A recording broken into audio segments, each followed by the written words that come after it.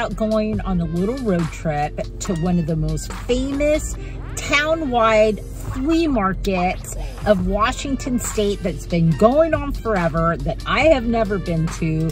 Plus, let's enjoy some beautiful sunshine and a nice leisurely day, and of course, a huge vintage haul at the end.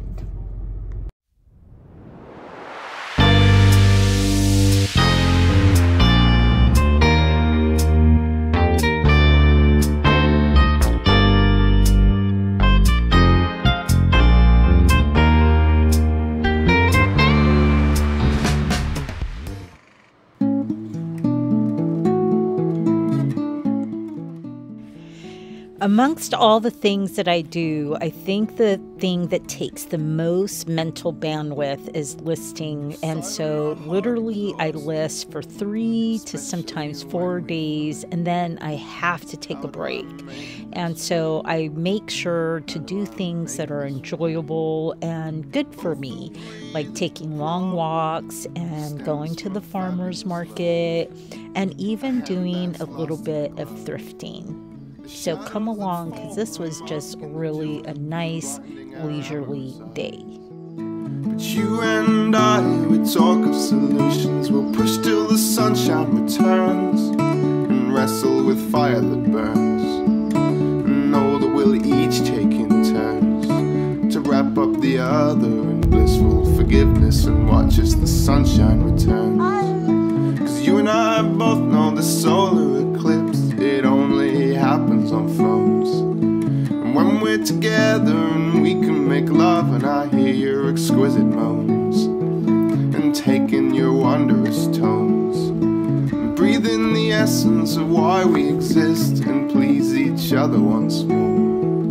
But you and I, we talk of solutions. We'll push till the sunshine returns and wrestle with fire that burns, and know that we'll each take in turns to shoulder the blame and capture the future and wrap it up safe as a bird whose cage is a wonderful home, with all that it needs to exist and to prosper, and it will never need to go, and we will just move to and fro.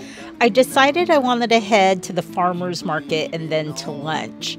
I have to say, organic is definitely more expensive, but I justify it knowing that I only eat once a day, I'm only one person, and it does help support small farmers, and to me, that is a great thing. To carry the wind as it blows, look through the windows we own, to cry into night times alone, to find us a wonderful. It is still early as farmer markets go, but look at all these wonderful herbs. I was so tempted to get a bunch of them, but I did wind up at least getting one basil plant because I love caprese salads in the summer. Side of my heart exhausted, especially when we fight. How do I make this right? Make this right. We both agree that the problem stems from a fabulous love, a hand that's lost in a glove. The shadows that fall are masking the joy and blinding our amorous eyes. But you and I, we talk of solutions. We'll push till the sunshine returns and wrestle with fire that burns, and know that we'll each take in turns to wrap up the other in blissful forgiveness.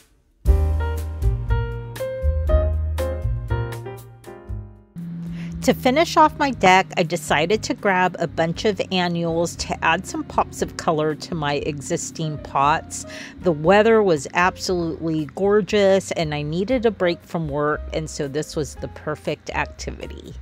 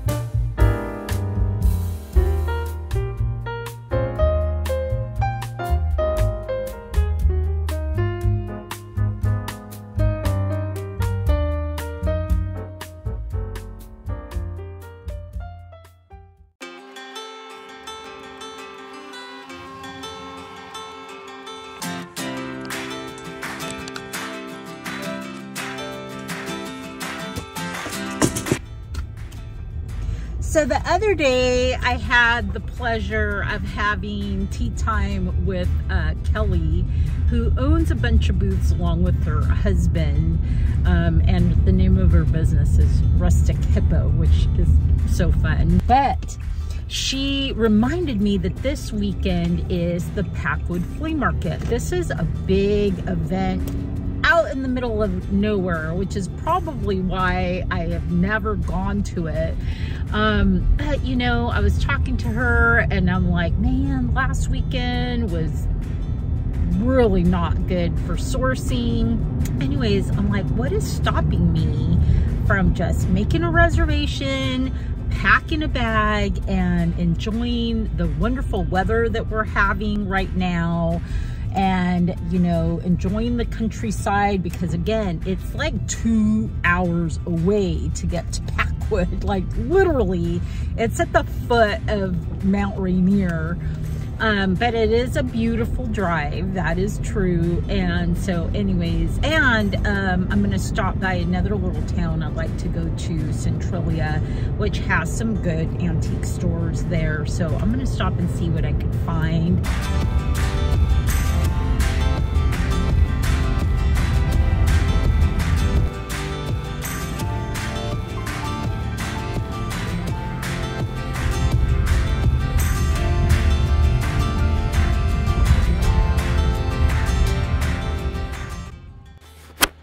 My first stop was Olivia's attic, which is funny because my youngest sister's name is Olivia. And I have actually scored some great items at this particular antique store, and today was no different. I found this cute little frog. I think it's a bonsai pot. And these little hands are always really popular. They're so cottagecore. They only wanted $10 for this ladder, but unfortunately, I did not have a need for one. Make sure you stay till the end for the ultimate vintage haul, because I bought so much stuff.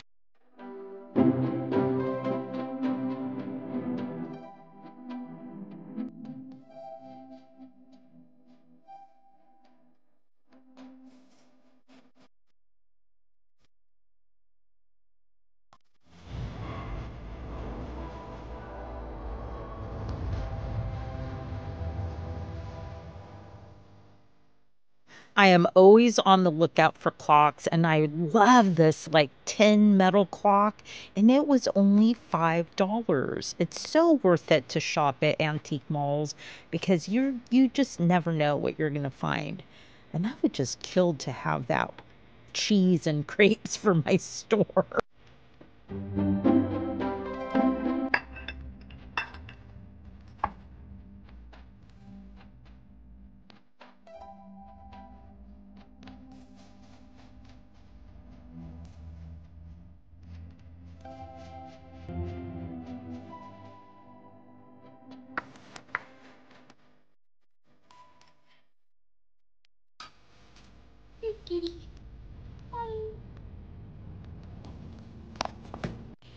I'm also always on the hunt for little atomic cats that have kind of a 60s retro vibe, and these hit the spot.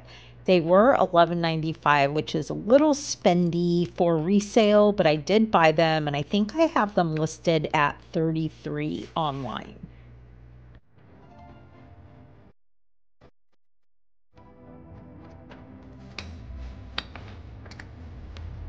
So that was fun, and I actually found some good items. Not a ton, but a few.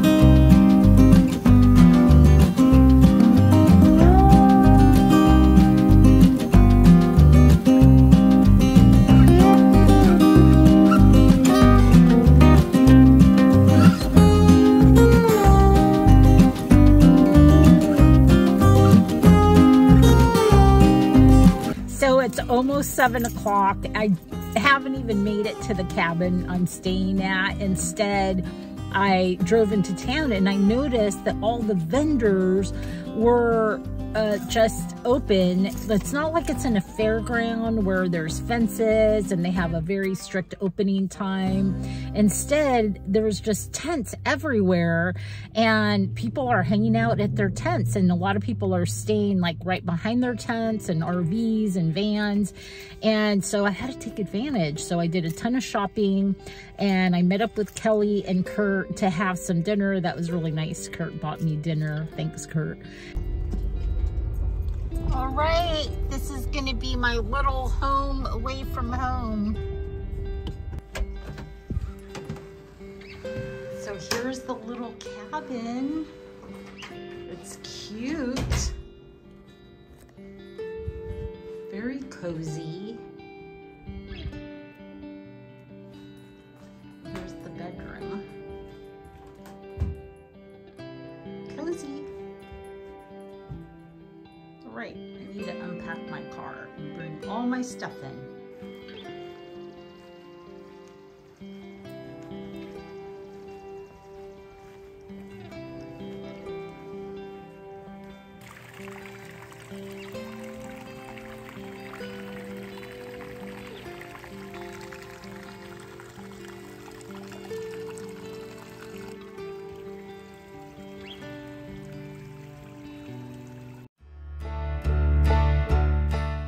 And I'm heading to town, which is just a couple miles away.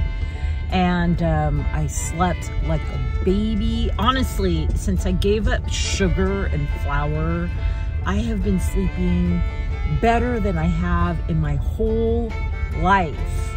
I mean, I fall asleep without anything, I was taking magnesium, and I've taken, I mean, everything you can think of, I've taken to help me sleep, and I have not needed that, and I sleep really deeply and I wake up early.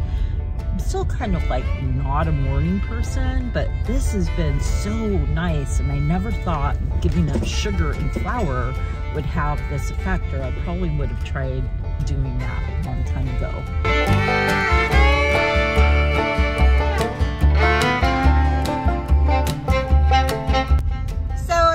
Jumped the gun just a little bit because everybody's still closed.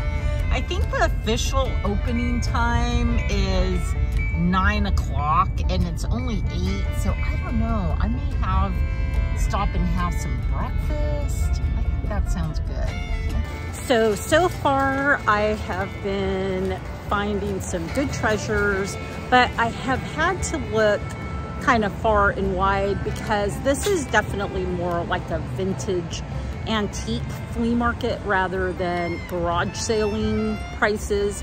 And so here's a couple of pro tips. Number one, when I find myself in this kind of pricing venue, what I do is I look for a booth or a vendor whose prices are actually really good with margin for resale. And then I will just shop that booth and buy as much stuff as possible. And then for the rest, I negotiate. And usually you can get away with asking them to lower the price by 30%. So far, some have negotiated back, but most have taken my offer, which has been like 30% less than the marked price. So that's my strategy.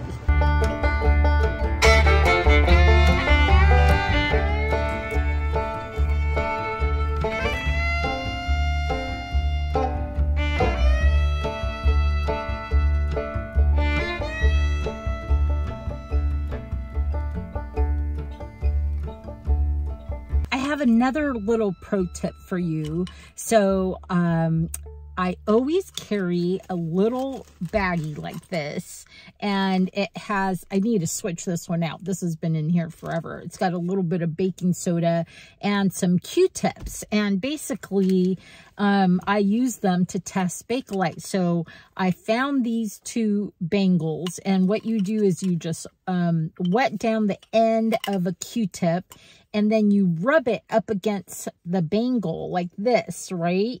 And if it comes back yellow like that, it is Bakelite. So I had a question about both of these on whether they were Bakelite or not.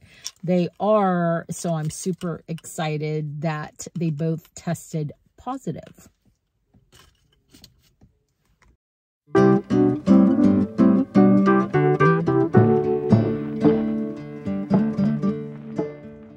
I picked up this Shiny Bright box of ornaments for $15, mostly because that box was intact and these comp really well online. I also really like these two wooden figurines, especially the nudie, except I didn't buy them and now I'm kicking myself. But I did get this gorgeous set of marble bookends with the acorns on them. They're so beautiful. I paid $10 and they're going to my Americana booth.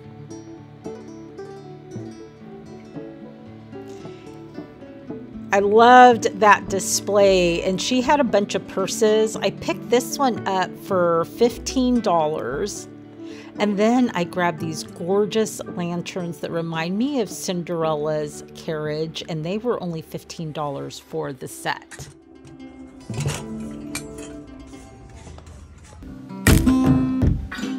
So I'm packed up and heading out of the cozy little cabin I stayed in and out of Packwood. And it's a beautiful day. I mean, it's supposed to be overcast today, but the sun is out and I'm actually in a summer dress. So imagine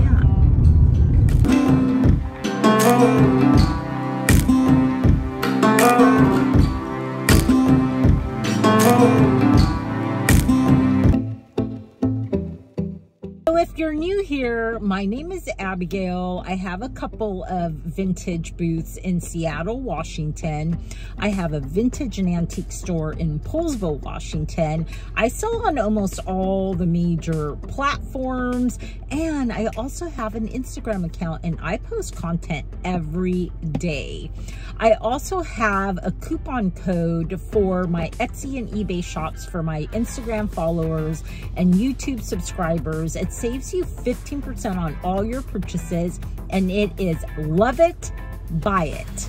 And if you ever need to get a hold of me, you just click that first little part of the description down below and it will open up a whole big page of all kinds of information, including my info that's in Linktree.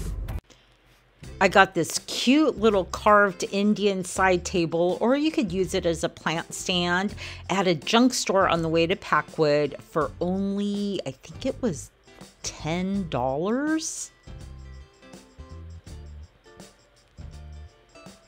And this absolutely stunning solid wood planter.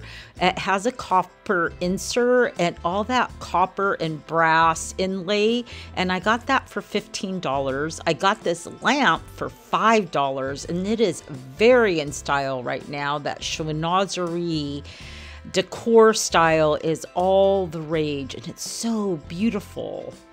I got this whole pile of cigar silk flags for $10. There was a total of 35 of them, and they already sold on eBay for $85. So that was a really good score.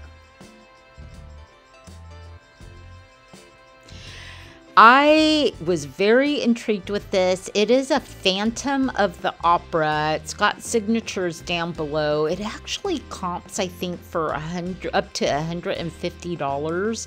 I have it listed, I think, for $110 or $115. And then this absolutely gorgeous serape, I paid $5 for this at a garage sale on my way out of Packwood. Absolutely love this piece. Plus, I'm Mexican.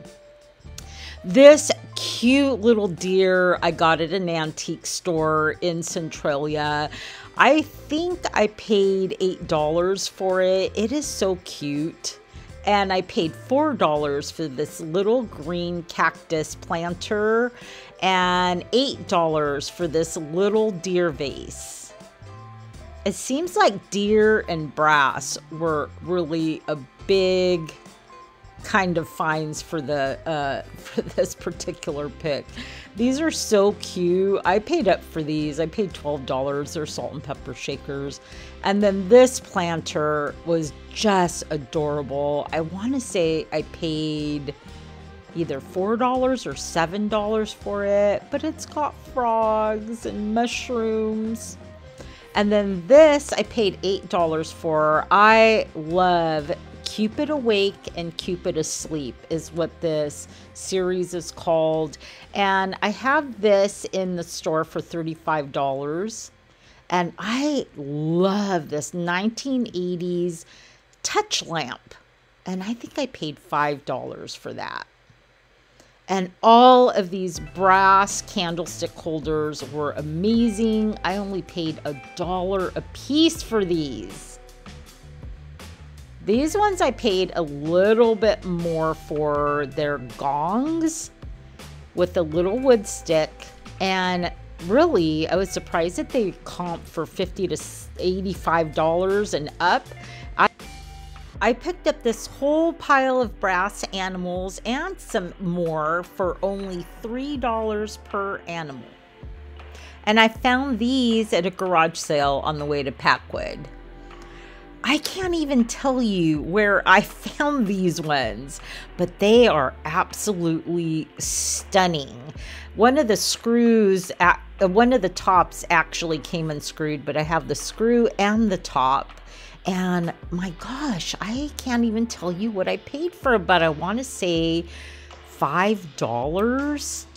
And then this is such a beautiful piece. I mean, it's actually not even a canvas or a board. It's all one piece. And then somebody painted this vase with these beautiful poppies. It is so sweet, and it already sold. Kurt and Kelly turned me on to this piece. It looks very much like a James Mott ice bucket from the 1960s, very mid-century modern Asian. Look, you can even see the age.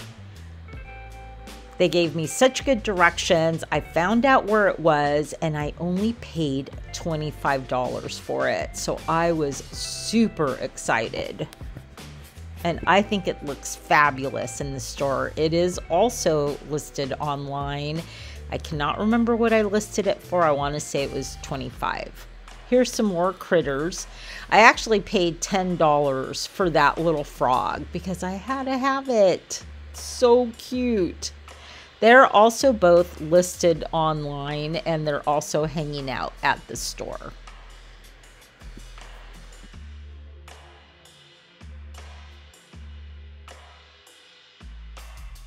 Well, I hope you enjoyed that fun adventure. I certainly enjoyed taking you with me.